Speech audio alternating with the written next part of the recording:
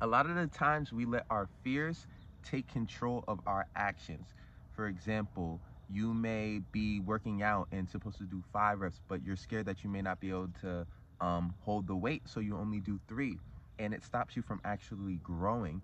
See, a lot of the times our fears stop us from becoming the best version of ourselves. You may be scared to talk to somebody who actually has an opportunity that could change your life. You may be scared to apply to a job. You may be scared to apply to schools. You may be scared to just apply yourself how you want to be more serious. You may be scared to do that. I want you guys to get out of your comfort zone, because whenever you shy away from fear, it's because you want to be comfortable. You know what I'm saying?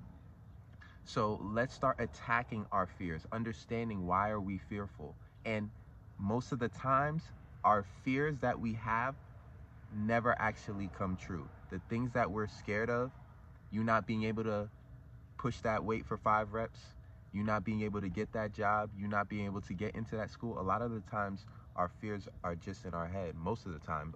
How about let's just say all of the time.